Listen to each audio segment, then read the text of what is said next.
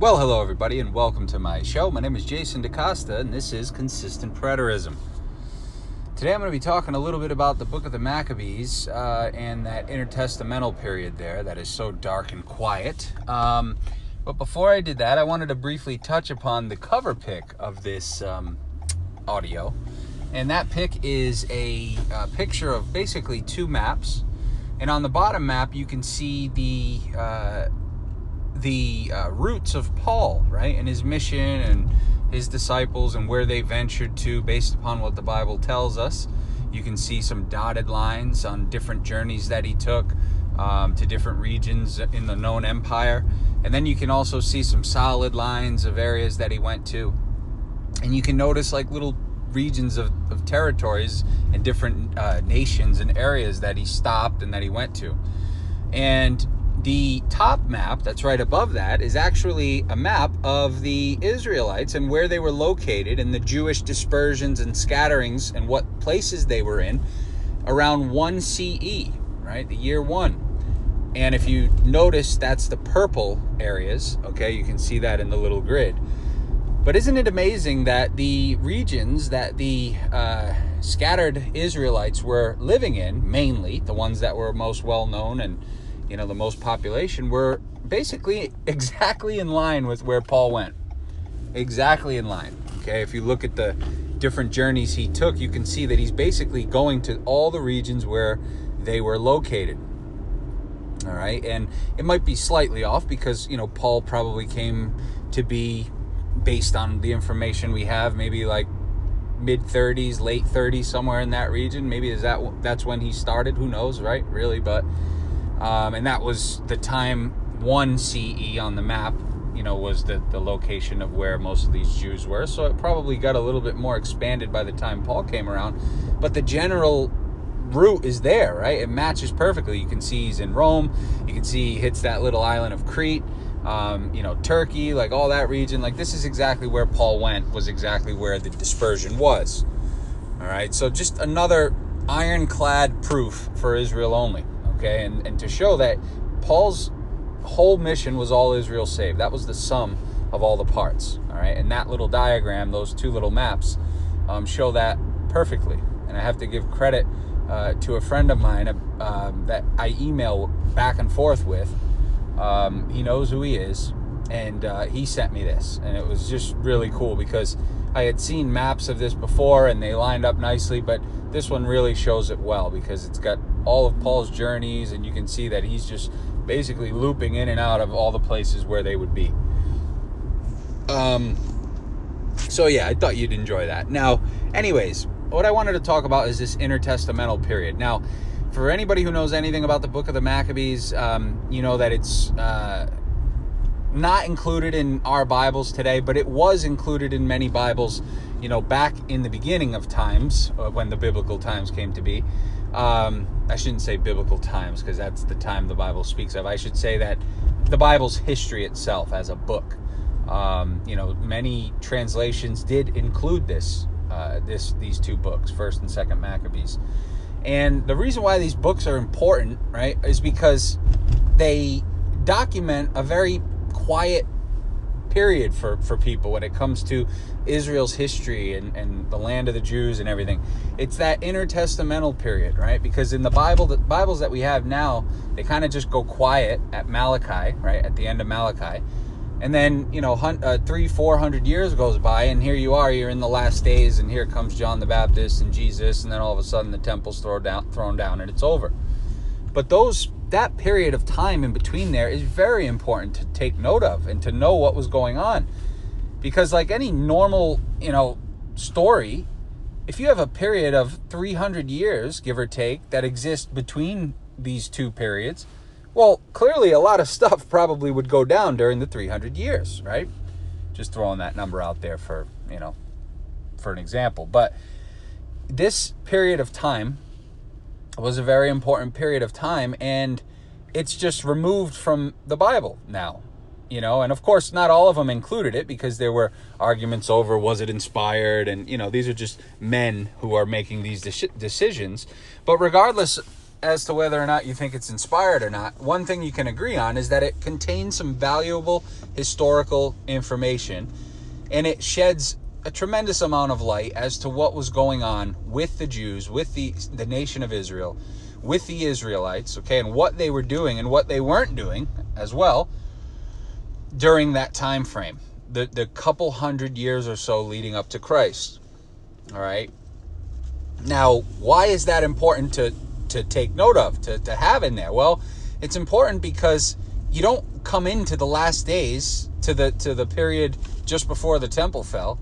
You're not coming into that totally blind, right? You're not coming into that without the facts, right? If you knew what was going on during the intertestamental period and the time of Antiochus Epiphanes and that age, then when you get to the last days and you start seeing these things taking place and this mission going out to seek the elect, the sheep, the uncircumcised, lost sheep of Israel, you would know very well why that happened, right? You'd have a backstory. You'd have a little bit of previous history over the previous couple centuries, right? Which would kind of answer a lot of questions, right? But what are the books of 1st and 2nd Maccabees? The books of 1st and 2nd Maccabees are early Jewish writings detailing the history of the Jews in the 1st century BC. Both books are part of the canon of Scripture in the Greek Orthodox, Roman Catholic, Coptic, and Russian Orthodox churches, but they're not recognized as canon by Protestants or Jews. All right, the books outline the history of the Maccabees, who were Jewish leaders who led a rebellion of the Jews against the Seleucid dynasty from around 175 BC to 134 BC. So roughly a 40-year period of time from 175 BC to 134 BC, this first book, okay, documents, or these two books document. That's a pretty important time frame, right? Because that's close to when Christ comes. You know, I mean, it's close enough to make this all work. All right. Now, if this is the sort of the kick-starting event, this period here, these 40 years, if that's what pushed many, many waves of Israelites out into the nations, okay, again, and caused them to become Greek and to adapt to Greek cultures and lifestyles and, you know, stop observing the Sabbath and reverse their circumcision and refuse circumcision. If all these things are true and they took place around that time, let's just say 175 to 200 years before Christ, well, that kind of makes sense, right? Because you'd have a good, let's see, based on biblical standards, a good 5 generations or so, right? You'd have 5 generations or so until the time of Christ, at least 4, probably 5 generations. And you could understand how if Israelites had become, you know, taken into the Greek culture and adopted Greek lifestyles and things, that probably would, you know, expand pretty well over the course of 4 to 5 centuries, right? And we know that by the 1st century and the time of Christ, there were over 1 million Jews living in, I think it was Egypt alone, right? So you can see how there's major populations of these people living all over the place in and around that time frame when Jesus came to be. So, you know, the scatterings were definitely big. But, you know, the first book of the Maccabees portrays the efforts by the Jews to regain their religious independence from Antiochus Epiphanes after his desecration of the temple. The second book consists of a Greek synopsis of a 5-volume history of the Maccabean revolt written by Jason of Cyrene. The first book, although written from a biased perspective, doesn't really mention divine intervention. And the second book has more of a theological slant, advancing several doctrines followed by the Orthodox and Roman Catholic churches. The first book of the Maccabees was actually written in Hebrew and later translated into Greek. And just to give you a little bit of background on, you know, what was going on there, in the 2nd century BC, Judea existed between the Egyptian Ptolemaic kingdom and the Syrian Seleucid Empire. And Judea fell under the control of the Seleucids in approximately 200 BC, so a couple hundred years before Christ. And during this time, many Jews began to adopt a Greek lifestyle and the Greek culture in order to gain economic and political influence. They avoided circumcision and they advocated abolishing Jewish religious laws.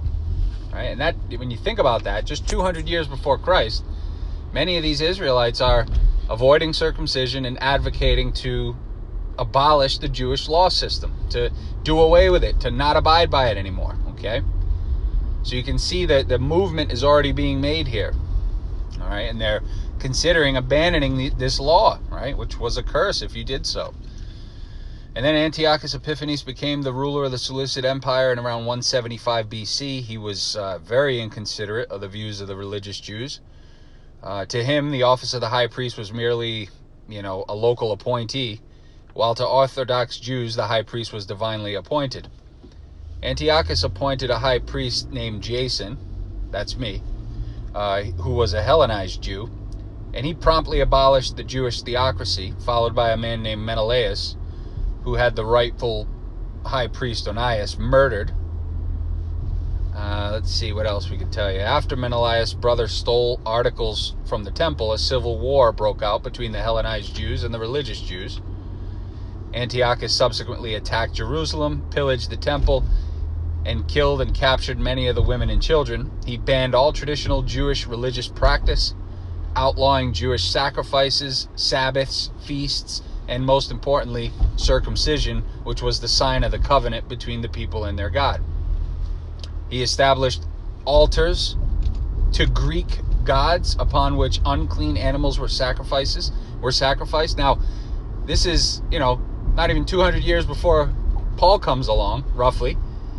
And Antiochus Epiphanes is establishing Greek altars all over the empire. And he's basically forbidding Jews and Israelites to worship their God, and rather to, sacrifice unclean animals upon these altars to these unknown gods. Well, if you think about Acts chapter 17, what's going on? Paul approaches a group of people who are worshiping on an altar to an unknown God. I mean, that is just a perfect picture of what's being done here. Right? And it was all kind of kicked off in this, Hellenization period, where Antiochus Epiphanes was, erecting all these things all over the empire. It just really makes perfect sense, right? Paul's going out to them and saying, hey, you guys know the true God, but here you are, you're sacrificing on an altar to an unknown God, right? What are you doing? Right? We're the sons of that God. So, and then he talks about when God divided the land for them and everything, and, stuff like that. But that's Acts 17. And I have a video on that if you're interested in more. But, so anyways, yeah. So then there was this, rebellion, I guess you would call it, by these hero Jews who rebelled against this whole movement, right?